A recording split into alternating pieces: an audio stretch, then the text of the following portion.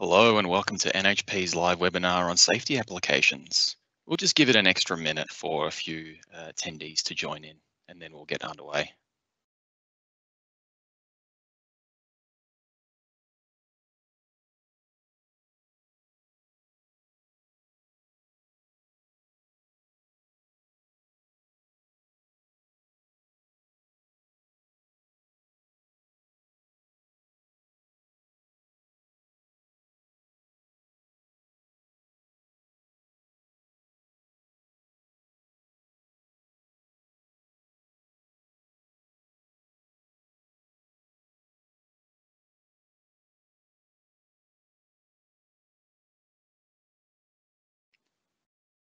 Okay, I think we'll make a start.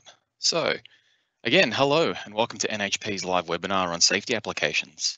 My name is Daniel Nathanson. I'm a commercial engineer for NHP Electrical Engineering, specializing in automation and integration products and solutions, and also a TUV Rhineland accredited functional safety engineer. This is just one in a series of webinars created to showcase NHP's smart devices powered by smart distribution and embedding smart safety into operational processes, providing our customers with better visibility into processes, data, and analytics. In this session, we will specifically be looking at the various techniques for safe stop and motion monitoring in some typical machine safety applications, delve into what each of the safety functions are, and see some examples on how the various safety products are used in combination to achieve safe motion. This session also continues on the series of live and on-demand webinars on other machine safety topics. If you haven't had a chance to view some of these, I would highly recommend you head over to the NHP YouTube channel to view them after this webinar. This webinar will also be recorded and uploaded to the NHP YouTube channel. So some topics which we will be covering include safety functions and monitoring, modes of use for machines, standstill detection, safe stop techniques, including safe talk off or STO, stop categories, drive-based safe motion functions and instructions, and some application examples. So please use the chat function to submit any questions, and our expert moderators will answer as we go through. Time permitting, we can go through any remaining questions at the conclusion of this webinar. We must always establish the requirements of our safety application by going back to the essentials. Recall our previous Safety Essentials Part 1 session on safety concepts, which if you haven't seen yet, I highly recommend watching after this webinar. First off, identify the hazards associated with the machine. So crushing, cutting, impact, pinch points, etc., or other non-mechanical hazards like noise, heat, and radiation. Perform a risk assessment on the hazards. Take into account the processes and the people involved and determine the residual risk and how best to reduce it. Appoint the safety functions which will be used to reduce the risk. This could be interlocking of guards, speed monitoring, or even requiring a manual reset for the safety control system before restart. Determine the required safety category, performance, or safety integrity level, or SIL, for your safety control system. Use the safety of machinery standards to guide you through the processes and the requirements. Design your safety control system to not only perform the necessary safety functions, but also meet the required safety performance level or integrity. And verify that your safety control system and the parts that you're using meet the requirements for the safety performance level required. And then validate the system to ensure that it works correctly in all expected operations. For example, in normal, maintenance, and in faulted states. In this session, we're considering the examples of safety functions and their application relating to safe stopping, speed, position, and direction, and how these are incorporated into the safety control system of the machinery. As part of the overall risk reduction strategy, a designer will often choose to achieve some measure of risk reduction through the application of one or more safety functions. These are special functions of the safety control system, which are used to maintain safety and which could result in an increased risk if they were to fail. The safety control system which handles the safety functions can consist of a combination of hardware and software and can either be separated from the machine control system or an integral part of it. In addition to providing safety functions, the safety control system can also provide operational functions like two-handed control as a means of process initiation or automated locking and unlocking of a guard. The safety function can extend out into the monitoring of the machine to ensure that safe conditions are maintained and any faults or dangerous behavior by the machine is detected and dealt with in a safe manner. It is typical to find many machines which are protected by physical guarding that is interlocked to the energy supply of the equipment. This provides very effective protection when the machine operator doesn't require access to the machine while it's powered. This is generally the case for normal operation. However, normal operation is only one of potentially many different modes that a machine can operate in. And so we must ensure that our safeguard measures maintain safety in all modes. A common oversight of many machine safety system designs is the failure to account for all modes of use. A machine can have many modes of usage, including and not limited to normal operation, cleaning, malfunction, commissioning, reconfiguring, maintenance, and many more. There are many examples of the operator requiring access to the equipment whilst it's still running. This may be the case for certain setup, cleaning, or maintenance modes. Traditionally, this could present a high-risk situation. If not accounted for in the safety control system design, the machine will not provide a safe way to perform these tasks in a safe manner.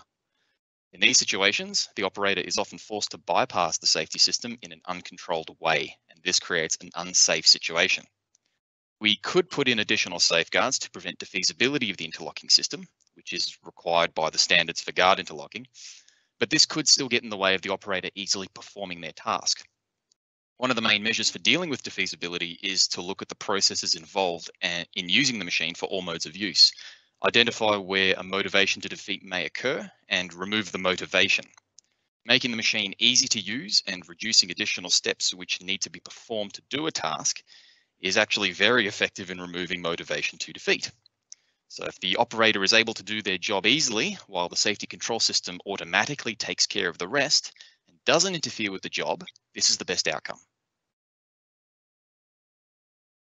For guard locking applications, we can ensure that the machine has come to standstill or at least a safe speed before allowing access through a guard. So recall from our interlocking devices session that this is called conditional unlocking.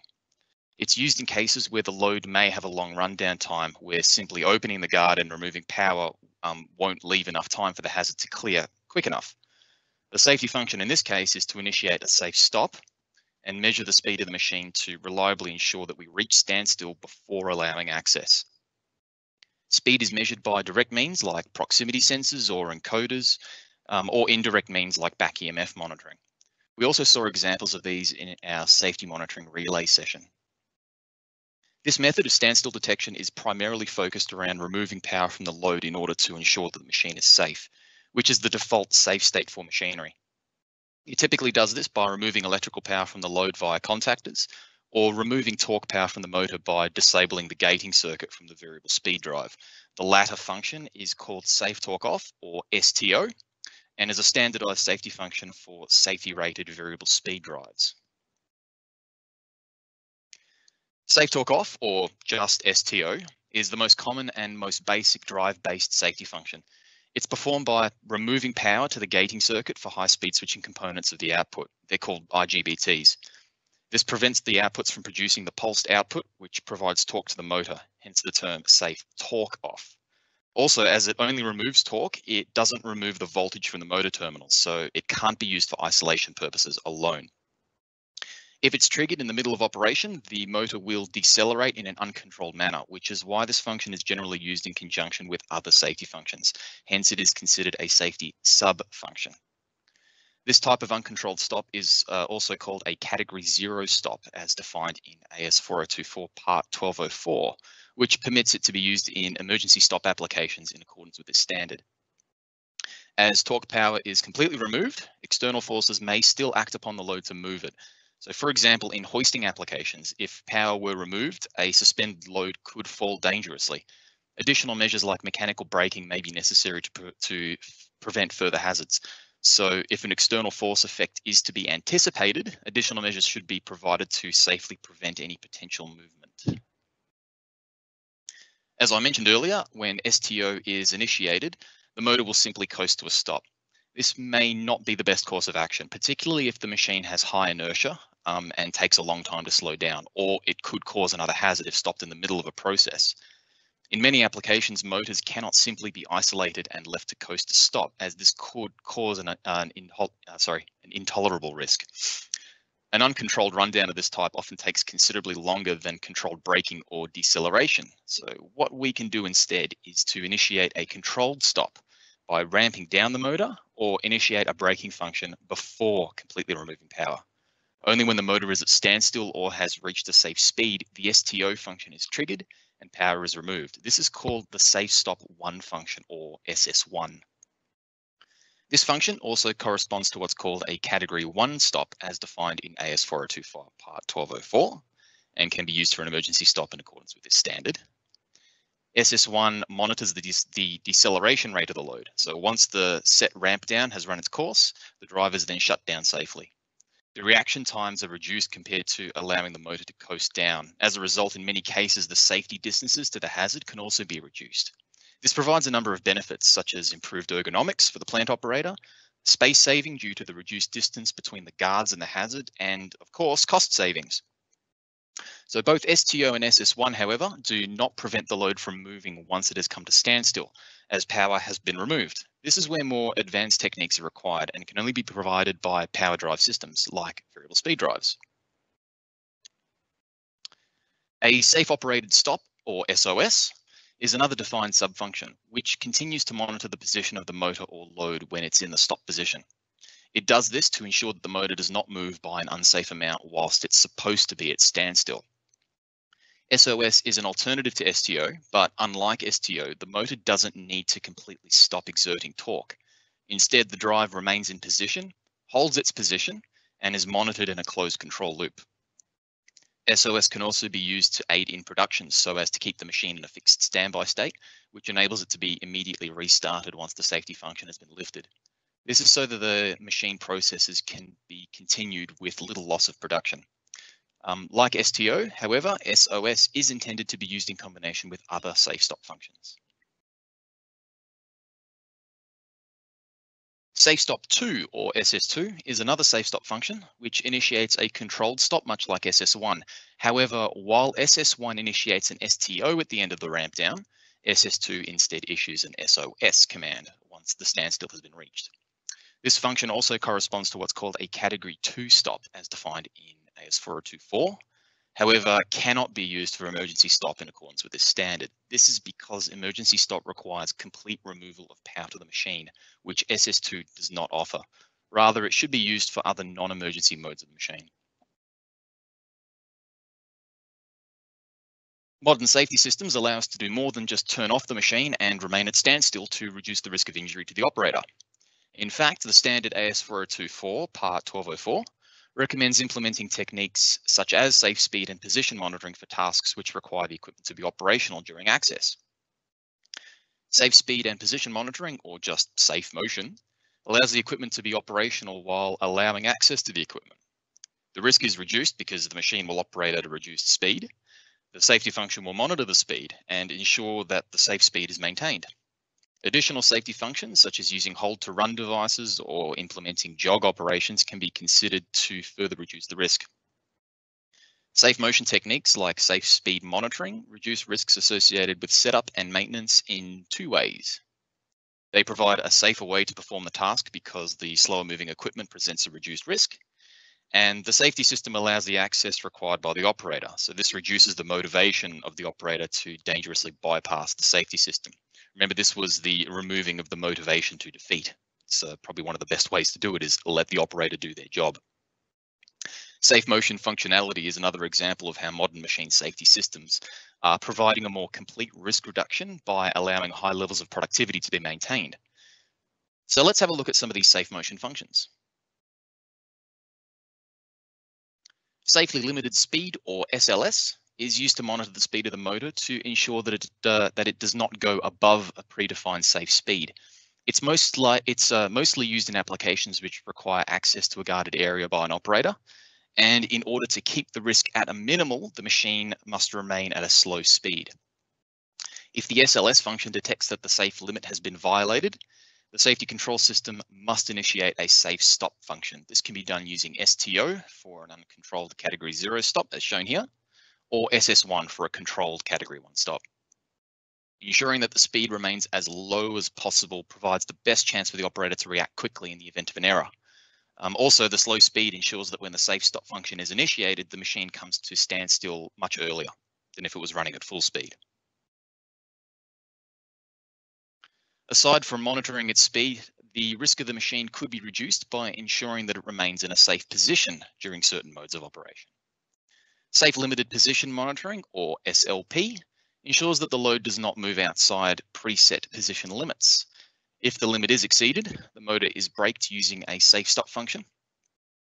The monitoring of the load position must be done using absolute position detection, which is directly coupled to the load. This is best done using encoders, which can also provide the speed feedback for other safe motion functions, and we'll have a look at an example a bit later. In this example shown, we have a goods lift which can move between two floors. The machine will remain in operation whilst the lift platform is between or level with either floor. Beneath the platform may be a crushing hazard if the platform goes too far down. So SLP monitoring is enforced so that if the platform exceeds these limits, the motors must come to a stop to prevent it moving any further. The direction of the load may also be monitored for safe operation. This is called the safe direction function, or SDI, which monitors the load to ensure that it's not moving in an invalid or otherwise unsafe direction. SDI is used in applications where certain hazards only exist whilst the machine is moving in an unsafe direction. In the example shown, the hazard is that a person could be drawn into the machine between two rollers, but it's only present if the rollers are moving in a particular direction. If the operator needs to perform a task near this hazard, they must be assured that the rollers are moving so that they push against their hand instead of drawing it in, which could occur if they were moving in the opposite direction. SDI is frequently used in combination with SLS, where the operator requires access to the machine to perform a task. If the machine is moving slowly to begin with, the time taken to safely stop the machine is reduced, and then the risk is minimized. All safe motion functions require feedback from the load, which provides it with its speed, position, and/or direction. But we cannot just take any feedback from the machine process and trust that it is safe, as there may be issues relating to the scaling of the speed and position that may not otherwise be detected. Accuracy and reliability is key in safe motion functions, so a special safety function is required to ensure that the feedback from the machine is reliable for the other safe motion functions to utilize. In safety PLCs, this is realized as the Safety Feedback Interface Instruction, or SFX. Whilst SFX is technically a safety instruction within the PLC, it alone does not perform a safety function.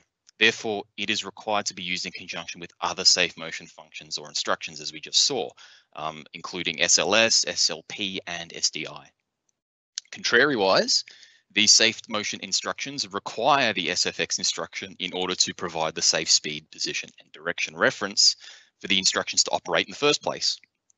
So they come in pairs. You use an SLS or an SLP, you have to have an SFX instruction ahead of it. So traditionally, the SFX would take its physical input from a safety-enabled drive or an axis, which contains within it information on the velocity and the position of the connected load. This could be via embedded or external encoders, and then translates this into usable tags for the safety PLC. However, with the advent of dedicated independent safety encoders, this external feedback can be provided directly into the SFX instruction without requiring any intermediate drives or devices. So we should now know a bit more about the various different safe stop and safe motion functions and instructions. Let's put them into practice with an application example using off-the-shelf products. In this example, we performed a risk assessment, and we've defined some of the modes of use for our machine and the risks associated with them. Normal mode, maintenance mode, and a third emergency mode. Per our risk assessment, the hazardous motion of the machine during normal mode presents an intolerable risk. So access to the machine is restricted by a movable safeguard, which is being monitored and locked shut. If we can slow the machine down to a slow speed, we can reduce the amount of risk associated with this hazard. But we don't want to keep the machine running at a slow rate if we don't have to, as this will impact production. So we only really need to slow the machine down if the required access to it is to perform maintenance. This will allow us to keep the machine running while we have access through the guards. However, if a fault occurs in the safety control system, such as if the machine were to suddenly speed up while the guarding is unlocked, then we need to initiate an emergency stop and remove power to the machine as quickly as possible. So what equipment can we use to achieve this? Let's have a look at a hardwired safety control system. Firstly, our application requires us to have some control over the speed of the machine. A variable speed drive will come in handy for this application, as we can set up multiple speeds for normal and maintenance mode, among others, and then switch between them. Also, as we need to remove power after performing an emergency stop, something which can be performed by a safe torque off function should be selected. In this case, we've selected a PowerFlex 525, which is appropriate for the motor. We also require some safety logic, which can perform the safety functions we need, as well as provide some fault monitoring and diagnostics, as we identified by our risk assessment. The logic component should also be capable of performing the SLS and safe stop functions as required. We've identified a specialized safety monitoring relay which can perform these tasks, namely the Guardmaster Safety Relay Model GLP. It also uses proximity sensors to provide the speed feedback. We also require some proximity sensors, which are compatible with the safety monitoring relay and which can perform the load, which can monitor the load directly. These don't need to be anything special, provided that they have a fast enough switching frequency and sufficient sensing distance, and have a 3-wire PNP output, which is compatible with the GLP relay. As our guard needs to be monitored and locked during hazardous motion, we also require a guard interlock switch. We require this to be a power to unlock, as we don't want our guard to automatically unlock due to a severed cable or a power loss. So we've selected a 440G LZ series guard interlock switch in this instance. And we also require some operator interface in order to provide some unlock and lock and reset commands. A pair of push buttons should suffice, and these are also required by the safety monitoring relay to perform its functions. We wire it all up. Let's take a closer look at how this is supposed to function and how it performs the required tasks for the different modes. We have our GLP safety monitoring relay set up to SLS logic mode, whereby it determines the speed of the proximity sensors, ensuring that if it's less than the SLS1 setting, and if the speed of the machine exceeds SLS1, then the safety monitoring relay will turn off its safety outputs. In normal operation mode, we press the gate lock reset request push button to reset the safety control system.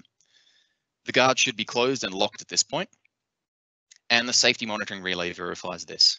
If the guard is closed and locked, then it turns on its outputs, which enable the gating circuit to the drive. The drive can now be provided with normal start-stop commands as required. To initiate maintenance mode, we begin by pressing the gate unlock request button. The safety monitoring relay responds by energizing its output, Y32, which is wired to a preset frequency input on the drive. The drive is then commanded to run at this preset frequency, and the machine begins to ramp down to a slower speed. The proximity sensors monitor the speed. Once it's reached below the SLS setting threshold, an unlock signal is then sent on terminal 51 of the safety monitoring relay to the guard interlock switch. On receipt of this unlock signal, the guard interlock switch solenoid is energized and the guard is now unlocked. Access is now permitted through the guard while the machine is operating at the reduced speed.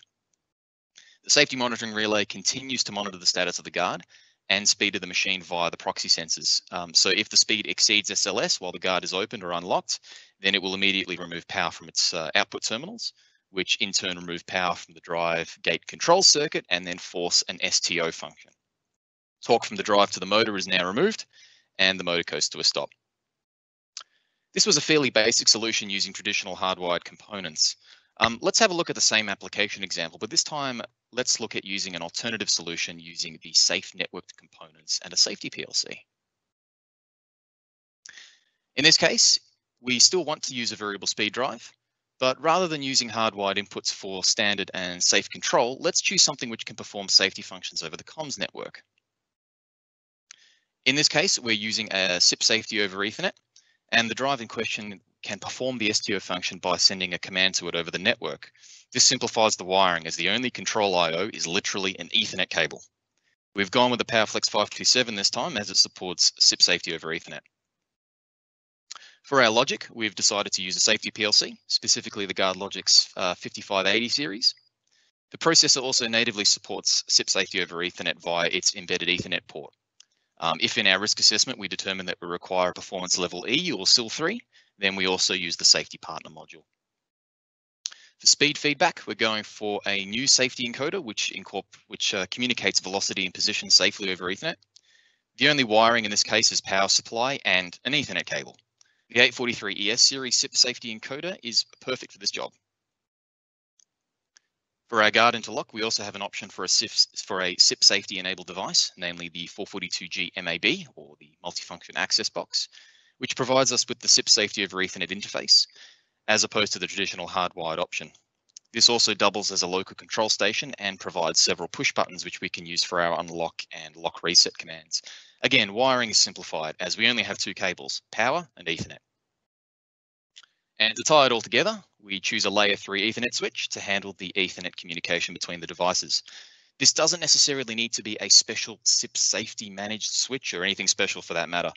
The SIP safety protocol is handled by the end devices and doesn't rely on any intermediate hardware or media to be safety rated for this purpose. Our wiring diagram in this case is tremendously simplified. All we need to interconnect everything is an Ethernet cable. All of the logic and connections are performed inside the safety PLC. So if we were building multiples of these machines, we only need to write the program once. The folks doing the hardware installation only need to run the power and network cabling. So potential wiring faults are effectively removed. Inside the safety PLC is where all the magic happens, so to speak. The Guard Logic Safety PLC is programmed inside Studio 5000 Logics Designer, which is the one application to configure, program, and maintain the entire Allen Bradley Logix 5000 family of controller products and related devices. All of the main components which perform our safety functions communicate via Ethernet IP and have special add-on profiles for Logix. These are simply added to our project tree and can now access predefined tags for these devices very easily. This is a very high-level overview of the program, which in reality requires a bit more work, but for the purposes of this webinar, should at least help illustrate what the logic is doing. The first item is our 843ES SIP safety encoder, which provides feedback, position, and velocity directly into our SFX instruction. This is where we specify the position scaling, feedback resolution, etc. The data output of the SFX instruction is then used as inputs to the SLS instruction, where we perform our safe speed monitoring. However, we need to be able to tell our SLS instruction when it should begin monitoring. If it was enabled whilst the machine was running at full speed in normal mode, then it would trip every single time. So we can use a signal from the PowerFlex 527 drive to advise the SLS instruction when it should begin monitoring. In the SLS instruction, we also provide a check delay, which delays the monitoring for a short time after the drive has allowed the machine to slow down to ensure there's no funny business going before unlocking the guard. After the check delay, the SLS instruction outputs a tag called SLS active. This tells us that it's currently monitoring the speed of the machine from the encoder and that it is below the set limit. The MAB interlock switch also provides us with a series of push buttons, which we assign one of them as our unlock request operator. When we push this button, we send the signal to the drive to reduce its speed. However, the guard remains locked until the SLS instruction gives us the OK. We use another pre-certified safety instruction, which monitors the status of the door via the MAB guard interlock. This is the dual channel input stop with test and lock, or DCSTL. This safety instruction also controls the unlock command to the MAB, which is only provided if the SLS active tag from the SLS instruction is active, naturally. As the speed is OK, the DCSTL instruction then sends an unlock request to the MAB guard interlock, which allows us to open the guard while the machine is at a safe speed.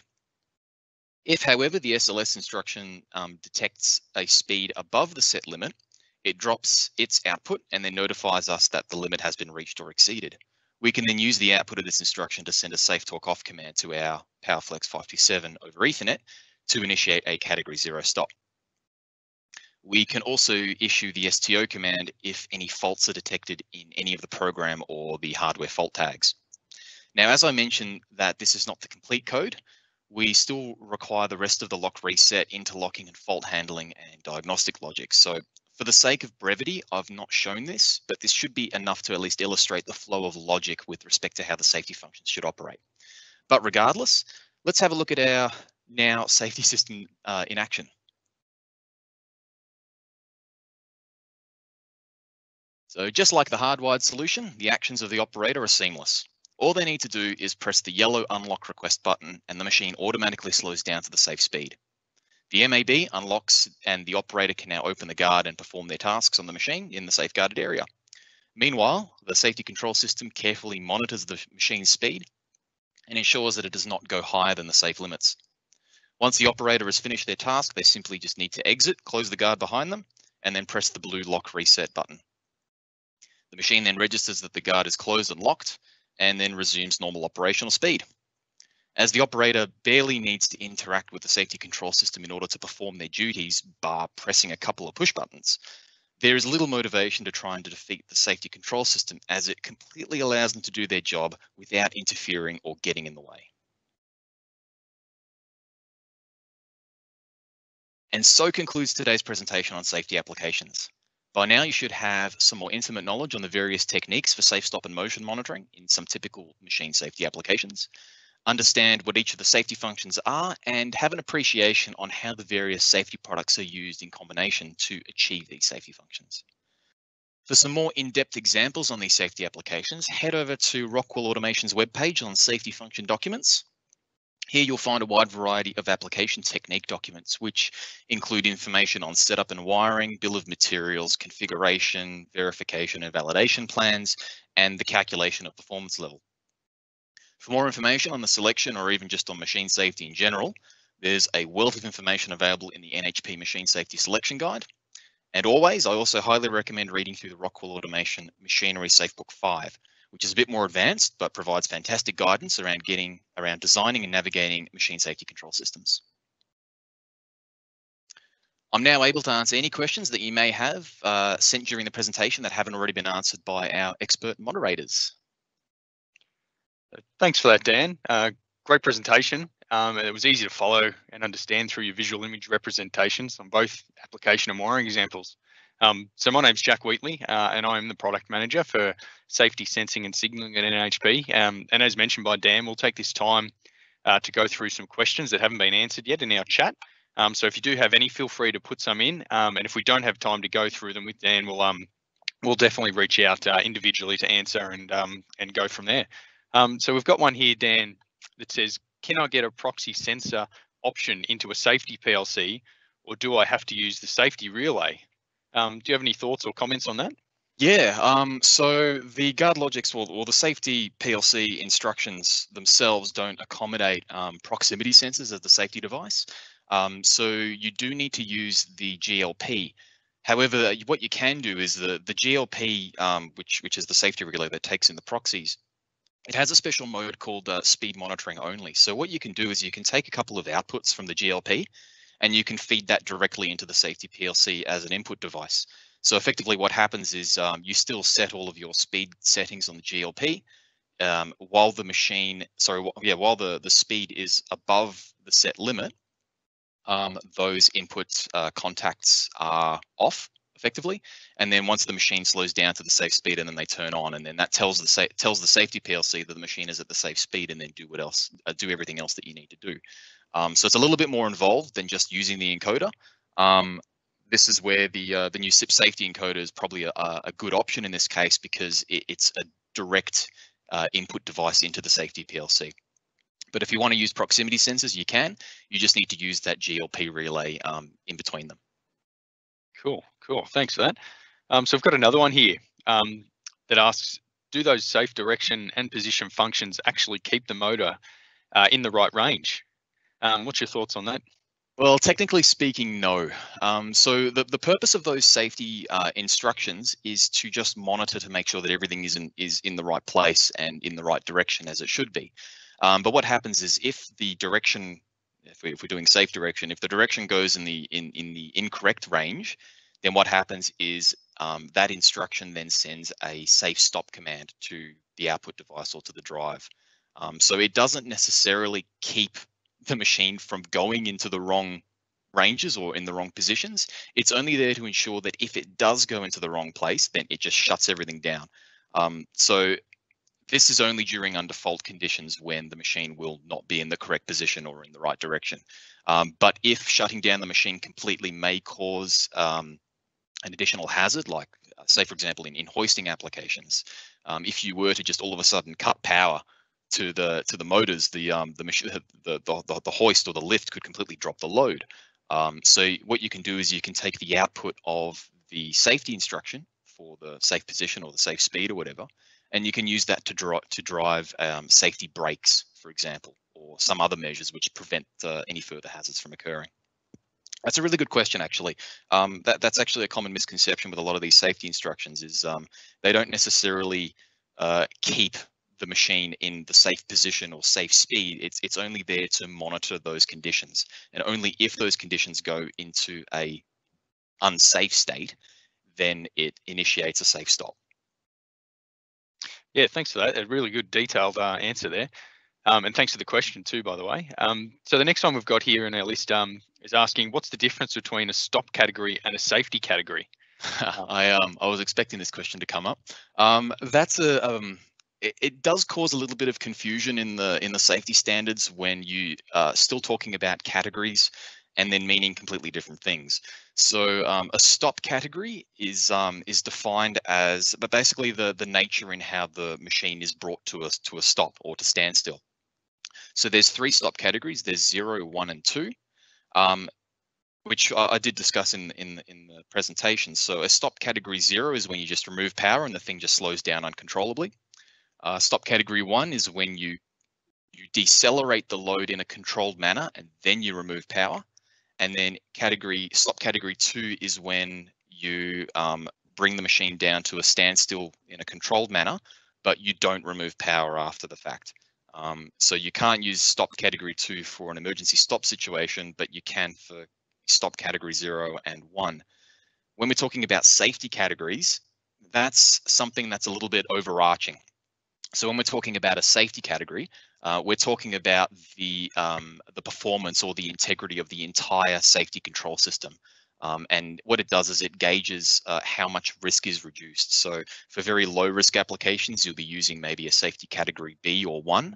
And then for very high risk applications, you'll be using safety category 3 or 4. The higher the number, effectively, the more risk is reduced from your application. It is a little bit tricky with the wording in the way the standards have presented it, but we just need to be conscious of stop category and safety category as being completely different things. So it's always good to prefix when you're talking about categories, if you're talking about stop or if you're talking about safe. Cool. No, thanks for that, Dan. And a really well structured answer. And I'd recommend to the person who's asked that, if they do have any follow-up, to reach out, and we're happy to help categorize for them if they are having any issues on site. So the next question we've got here is asking from Dennis, can SIP safety over Ethernet be implemented to achieve SIL 3 safety functions? Yes, it can. Definitely. Yeah, that's an easy one. Yeah, so SIP safety over Ethernet is good for up to safety category 4. I should put that prefix in there. So it's good for up to safety category 4, performance level E, and up to SIL 3 for the machine safety world, definitely. So the thing with SIP safety over Ethernet is all of the certification and the safety rated side of things is actually done on the end devices. So if we're talking about communication between a safety PLC and maybe a distributed I/O block, both of those devices, their Ethernet components are individually assessed under the SIP safety protocol. So they are safety rated Ethernet interfaces. Everything that happens between those interfaces, it doesn't actually matter. It can be standard Ethernet cabling, it can be a standard network switch, it can be Wi-Fi if you really, really wanted to. All of the safety is taken care of by the protocol itself. So the information that gets sent along this mysterious wire called Ethernet is actually the safety factor. But now that's a really good question. Thank you. Nice, and thanks for answering. So we've got another one here that asks, does the network switch used in your example need to be dedicated to that particular safety function, or can it be used for other tasks on site? No, not at all. So that's the beauty of SIP safety over Ethernet, is that any of the intermediate devices, as I said, they don't need to be special purpose or special colored cables or anything like that.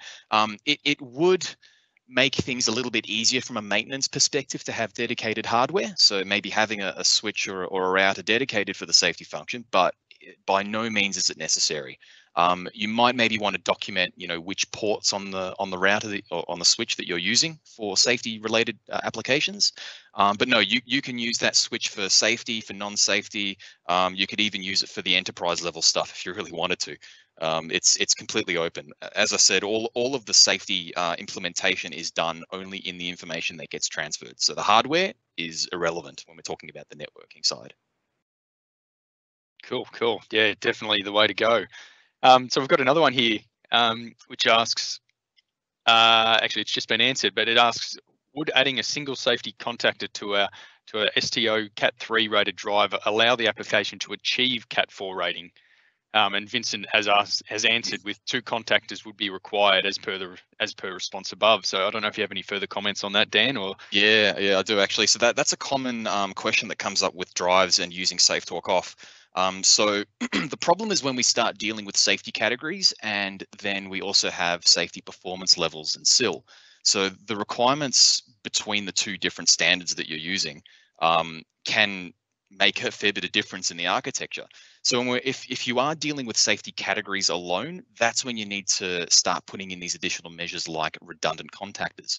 So what you would typically need to do is, if you're wanting to use a drive with SafeTalk off, the drive will have already been independently certified by, say, TUV Rhineland or SIMTARS or something like that. And they will have assigned a safety category or performance level to the drive, to the STO function itself. Now, what you'll typically find is that with drives, they're usually given a category 3 rating, safety category 3. So if you're designing around safety categories only and you need a safety category 4 system, that drive by itself is not enough. In fact, you can't even just add 1 additional contactor and call it a day. You need to actually put in 2 safety contactors in line with the drive. Effectively, you're ignoring the drive safety capabilities altogether. But what you'll actually find, though, is that a lot of these drives, which are category 3, they're also certified for performance level E. And that's the beauty of performance level, is that the architecture is a lot more fluid. You're a lot more open to different archetypes effectively. So if the drive is PLE, performance level E, then you don't need any contactors. But because the drive itself has already been certified for the highest level of performance, of safety performance. So it does pay to, I guess, pay attention to which standard you're using. And it is a good, I suppose, a good reminder to consider the performance level standards, because they can allow a lot of these additional sort of shortcuts through designing your safety control system without necessarily removing any safety integrity. So yeah, for category 4, yeah, you'll need 2 contactors unless the drive itself is rated as category 4 itself. Cool, thanks for that. So we've probably got only a couple more minutes, so we might just review. There's a couple of questions that have come through on encoders, so we might just review one that's already been answered just to see if you've got any further comments on it. So someone's asked, do you have to use a safety PLC to use an encoder? And Vince did answer with the simple answer being yes, but for category 3 and 4 situations, it will be required to use a safety PLC. So this is because the input logic and output components all must be safety rated to that required category. So I guess, do you have any more comments to add to Vincent's answer? Not really. So if you're using an encoder for safety purposes, yeah, if it's a safety encoder like the SIP safety one we're talking about, then yeah, it needs to be used with a safety PLC. But if you want to use perhaps maybe standard encoders, there are safety monitoring relays available which can utilize safety encoders, but they're not necessarily going to interface with the PLC side of things. Yeah, it's I guess it really depends on what sort of category or performance level you're dealing with as to what equipment is required. You'll also find that with standard encoders, you may require 2 in order to satisfy the redundancy requirements of categories 3 and 4. And the other thing as well is that those two standard encoders need to be of different types. So one of them needs to could potentially be an incremental encoder, and the other one would be a maybe a sine cos type encoder. So then you need to take care of the diversity factor at the same time. So the idea of us bringing out this new SIP safety encoder actually simplifies things quite considerably, because you can use that single safety encoder almost as a single channel architecture and achieve PLE in SIL3. The safety category thing on the other side, that will require some fault exclusions, because obviously the encoder is only monitoring one mechanical aspect. So you'll need to ensure that everything is adequately oversized.